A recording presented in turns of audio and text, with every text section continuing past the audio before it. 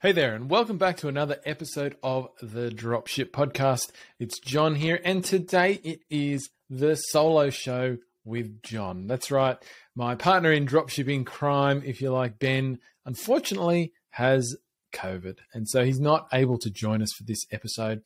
But we want to keep bringing you the goodness, so I'm on here by myself to talk to you today. So bear with me. I'm got completely unused to doing this by myself.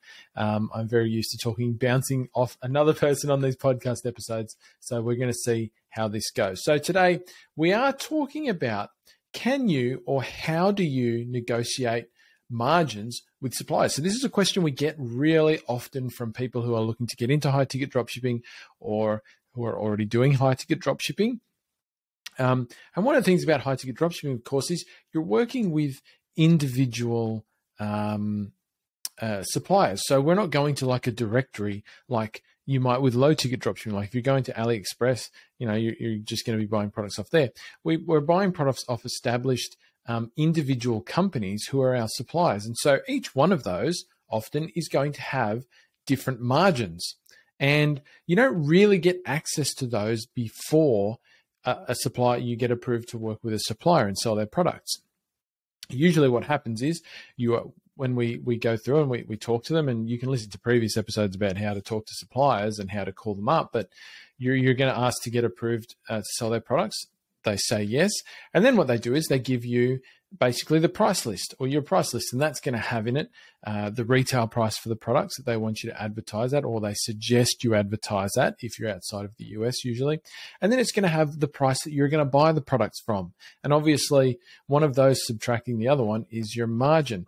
And every supplier can have a different margin. Now, the average that we see is probably around 30%, which is quite good and quite workable. But occasionally you'll have suppliers that have a lower margin than that. It might be 25%. It might be 20%. It might even be lower than that. It might be 15%. And so there is no magic number at which you should you should onboard a supplier and start working with them. And in the beginning, when you do bring in new suppliers on, when you're first launching your business, you don't really know yet what costs are involved with making those sales and getting the product to the customer. You kind of learn that stuff as you go along. And so through that learning process, sometimes you work out that, maybe the margin that's been offered doesn't fully cover all the costs of making that sale and fulfilling that product to the customer. There's costs of shipping, and you might have other administrative overheads. If you've got a customer service team, you've got to pay and all of that sort of thing. You've got to add all those costs together and work it out on a per sale basis. And you might say, well, for particular suppliers I have, the margin's a little bit lower than I would like to make sales and still get a decent profit from my effort in growing this business. And so the question will pop into your head, well, what can I do about that?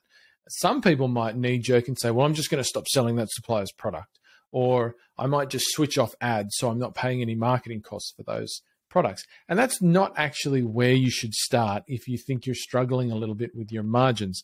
The first place you should start is going and having a conversation with the supplier. So to answer the first part of the question about can you or how do you negotiate margins with suppliers, the answer is yes, you can. You absolutely can.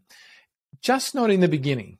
So you can't generally negotiate prices or margins with a supplier when you're first seeking their approval to sell their products. And the reason for that is that to them, you're kind of still a nobody. Right? Yes, you might have started an interesting business and one that they're interested in having their products on, but they don't yet know if you're actually going to do anything with that.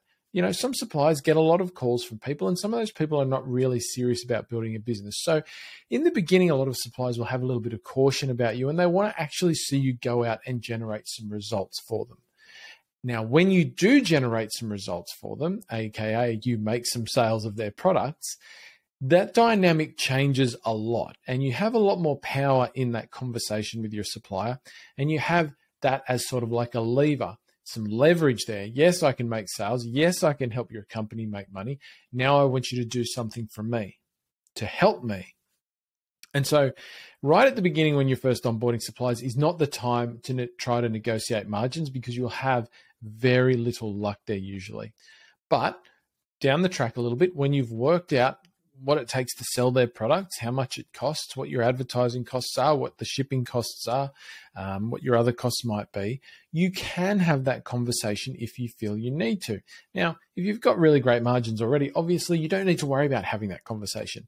It might be fine, just go on running your business and enjoy the benefits of having those great margins. But if you've got lower margins, then when I say lower, usually I mean probably less than 20%, definitely, maybe less than 25%, you might want to have this conversation. Now, how you go about that is you want to kind of, before you jump on the phone with the supplier, you want to kind of get be able to paint a picture for them about why you need, a better margin. And so you want to put together a little bit of work to say, as I mentioned, what is it costing you to sell those products? So, what's going into that sale? What's the cost of shipping? What's the cost of advertising? Because you want to go to them and be able to make a case essentially about why they should help you out. Now, obviously the reason why they should help you out is because that's going to enable you to sell more of their products. You're going to be able to do a higher volume, and that will be good for them. But it really helps if you can have a bit more meat on the bones of that as to why it's going to make it easier for you to do. So if you're finding that you're selling a particular product and the cost of getting it to the customer because you're offering free shipping, or maybe the cost of, marketing, getting people to view that product in the first place is leaving you with very little cash in your pocket after you sell the product, well, that's the conversation to have with them. Go and sit down with them and say, hey, look, we've made some sales of your products. We really like them. We're enjoying having them on the site, and we want to sell a lot more. But we have this issue where it's costing us this much to make the sale. And you can actually walk them through, like, this is your minimum advertised price you've given us. This is what we're buying it for, and these are the costs. So actually spell it out for them. This is our average shipping cost. This is our average cost per sale from marketing. And that means it's leaving us with just this amount. And you can say to them, that's making it difficult for us to find ways to do more of all of the above, more marketing, more selling your products, which we really want to do. So is there something we can do to work out a better rate here, a better margin? Can we get an extra 5% in there? Well, you will have an idea of what you need to make it work out better for everybody. And once again, always bring that back to the point that if we can do something more here, then we can do more for you, right? So we can do more marketing. We can push your products harder. We can really get them out there, and that's going to make more sales for you. So that's kind of how you have that conversation. Now, that's in the scenario where you might be in the US and you've got sort of minimum advertised pricing, which, means that everybody's on a level playing field in terms of the retail price of the product.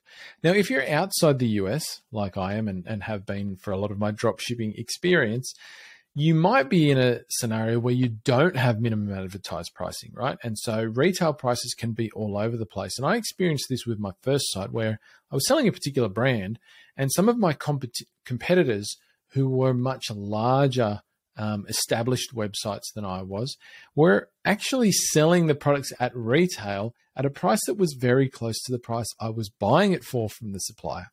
Now, of course, I looked at this and I said, well, hang on a second, how is that possible? How are they even selling at that price? Remembering, in Australia, there is no way for a supplier to legally set a minimum advertised price. So retailers can set their own pricing. But I was looking at it and saying, well, if they're buying it for the same price as me, how are they selling it at that price? They couldn't make a single, they're not making any money here. Why would they be doing that? Because I can see they're paying for ads and they're doing this and that. And so I went to the supplier after a while. Once again, I'd made some sales for them. I'd still made some sales, even though it was hard to compete on price. And I went to them and I said, look, I've noticed this in the market. And so I actually walked them through. I showed them some ads.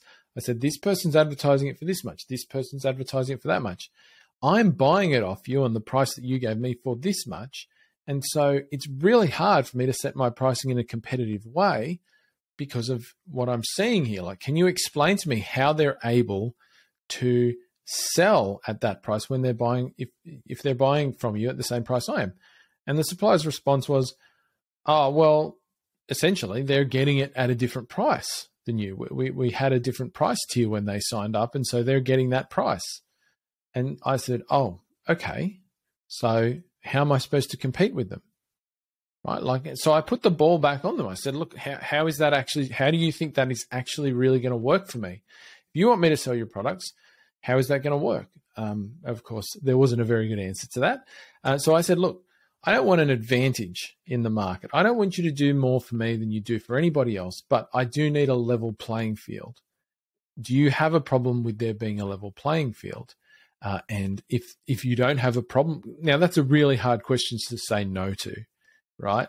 And so I'd say, well, let's just have a level playing field. Can you give me the same margin that they have so that I can compete in an even way with them? Because I knew in my head that I could do the marketing better. I could do a lot of things better in that business than what those competitors were doing. The only edge they had over me, I thought, at that time was that they could sell at a lower retail price for me, and low enough that there was a significant difference there in the mind of the customer. And the supplier, when I went through that argument, the supplier said, yeah, okay, look, we'll put you on the same rate that they're buying from us. I did. And I went on to sell a lot more products for that supplier over time. And they were one of my main suppliers the whole way through my running of that first business until I sold it. So that's essentially how you go about it. And really what I'm getting to here is, your supplier is your partner in business, really. You have a partnership with them, which is a mutually beneficial partnership. You're making money from selling their products, or you should be. They're making money from selling you their products, or they should be, right? And so when both of those two things happen, it's a mutually beneficial partnership. And so you should approach that conversation in the same way that you would approach a conversation with any partner.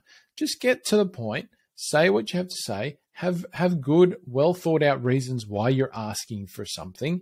Don't be unrealistic. If your margin's 25%, don't go into that conversation and immediately demand 40% margins, right? That's a massive jump. You're not going to get that. That's unreasonable. Start by saying, well, can we bump it up by 5% or 10%? That's, can we go from 15 to 20, or can we go from 20 to 25 or something like that? Work on it gradually, make some improvements over time, and that will help you. So be realistic, be open, be honest, explain to them the costs involved with selling their products. Don't try and hide anything. And if you can do that, then you're going to get a lot further with that conversation. So if you're sitting there and and you've started a business, a high ticket dropshipping business, you've got suppliers and you're sitting there thinking, well, some of these margins aren't really great, then just get out there and start having make some sales for those suppliers if you haven't already. Get out there and have that conversation with them. And I think you'll be pleasantly surprised by the outcomes you get. And definitely, that's always the first step with those products. Don't just knee jerk and switch off your ads or not bring them on board or whatever it might be. Always bring a supplier with lower margins, particularly if their products look good in the market, right? So sometimes I hear people say, well, I got approved with the supplier, but then I looked at the margins and I don't really like it, but their products look good. Like they look like they're really well regarded products in that market, and I want to sell them. Well, sell them with the knowledge that even if you break even in the beginning selling them, that's okay, because what you're doing is you're building up a relationship with and a history with that supplier that you're going to be able to leverage into better margins down the track. And so it is well worth your while to sell those products at that lower margin, as long as you're not, losing hideous amounts of money. In the long run, it's going to play out. And remember, we're in this business for the long run, not the short term. So with that, I'll leave you with that little thought, but please, I encourage you to go out and have those conversations with your suppliers.